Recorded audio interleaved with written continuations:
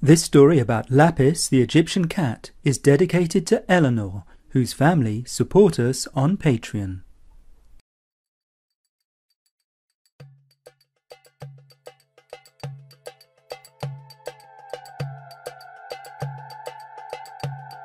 If there is one thing you can say about me with absolute certainty, it is this. I am a singular cat. What do I mean by singular, you ask? What I mean is that I have to be the one. And what I mean by that is that I have to be the only one. Sharing is not something that I do. I am unique, you know. If you looked at the thousands of the scraggy flea bags lounging around on the steps of the temple to the great cat goddess Bastet, you would find it hard to tell one from another.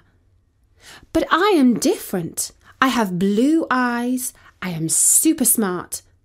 I am a magical cat. So when the priest Amon said to me, "Lapis, how would you like to have a sweet little sister friend?" I said, "No way!" Amon shook his head and told me, "Well, that's too bad, but you will get used to her sooner or later. And if Lady Bastet is willing, you might even grow to be friends." Friends? I did not like the sound of that.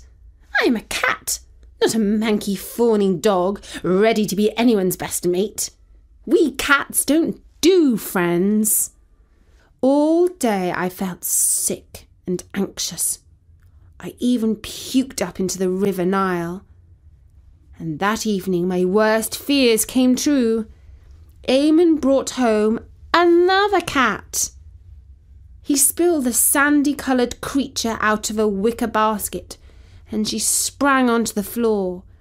She stood staring at me, her back arched, a hostile gleam in her green eyes. "The chick! In my house! This is unnatural," I protested to Eamon.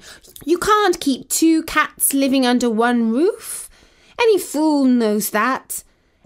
All we will do is fight." But Eamon shook his head and said, "The goddess commands it." So the other cat, Cleo, stayed.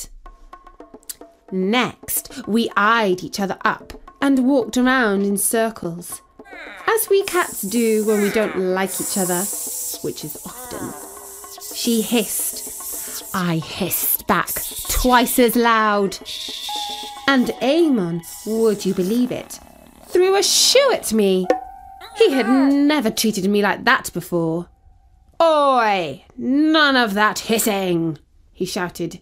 "You'll be a nice cat to your new sister friend." "She hissed first," I meowed back. "I don't care who started it. Don't do it," he scolded grumpily. Well, now I was deeply offended. Wouldn't you be? I sloped moodily out of the house. But don't think I was retreating. Not I, Lapis, the magical cat. No, it was the time of day to lie on the roof and catch the evening sun as the Lord Ra gently tugged it down behind the horizon. I stretched out and felt my arms and legs go flop. Prrr. What is there to worry about when the gentle rays of the late sun are heating your body? Everything is easy. Total relaxation. Blank brain. And then suddenly, what's this? It's like somebody has lassoed my tail. I'm being pulled backwards along the roof and meow! I'm falling. I land, as we cats learn to do, with a spring in my legs. But still, it's quite a shock. I looked up and saw that sandy-coloured little imposter cat creeping along the roof to my sunny spot. And she was chuckling to herself. Then I knew what had happened. She had used magic on me. The minx! How dare she? Well, two can play at that game. I'll soon show her. I'll put such a spell on her. I know what I'll do. Well, I can't think of any spells right now, but I will take a peek in Amon's magical book and find something suitably mean. Later that evening, after half a fish for dinner, yes, you heard that right, half. That's what comes of sharing. I went into Amon's room and sprang up onto his desk. I turned the pages of his special book with my paw, peering at the magical letters. It is a good thing we cats see well in poor light. Amon came in and said, "Studying late, are we? That's a good cat." I did not reply. I was too intent on searching through the pages for something suitably nasty. Unfortunately, most of it was nice stuff, like cures for warts or spells, to make a person look 10 years younger, but nothing to my taste, unless I adapted something. A spell to make you grow up tall. The ingredients and quantities were for a human child, but what if I mixed them with cheese, added a touch of rapid root to make the impact more sudden, and left the magic food in the corner for a mouse to find? It seemed like an interesting idea. So that's what I did. And then I crept outside the house to wait and watch, and wow! It worked better than I could have hoped for. The result was so spectacular. The screams were so satisfying. The speed at which the sandy-faced cat legged it was impressive. She shot out of the house and down the street, pursued by a giant mouse. I thought that was the last of her. But you've got to hand it that cat. She does not give up easily. She came skulking back early in the morning. I was lying at the foot of Amon's bed in my rightful place. I opened one eye and said, "Don't you even think of jumping up here, or you'll regret it." But she was angry and mean with it, with a screech that reminded me of the awful musician who plays in the temple. She sprung up onto the bed, teeth and claws flashing. Then there was a fight worth watching. Amon was shouting to us to stop, but neither of us was in the mood for making peace. It might have been a fight to the death if he hadn't chucked a bucket of water over us both. As it was, we were both bitten, bleeding and scratched. "That's it," he said furiously. "I've had enough of you two. First thing in the morning, you must both report to the goddess." Now, although I count Lady Bastet as my friend and supporter, I did not fancy going to her with a bad report. She's a goddess, and when she's angry, her wrath is something terrible. She can clap thunder and strike you with lightning from a clear, cloudless sky. Plagues of locusts or mice or fleas, they are all her style. You name it, she can do it. I thought of running away, but there was no point in hiding from Amon, let alone the all-seeing goddess. We tried pleading and reasoning and whining piteously, but Amon was deaf to our pleas. He put us in 2 separate baskets and carried us to the temple.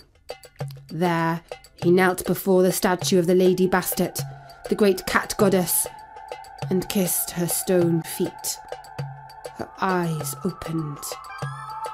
They were awesome, piercing blue. We two cats were both trembling like we had the chills. "Oh, great one," he called out. "I followed your orders and put these two cats together, but all they do is screech and fight. I can't stand it any longer. They're driving me to distraction. What shall I do?" said Lady Bastet. "I am very disappointed in you two young cats.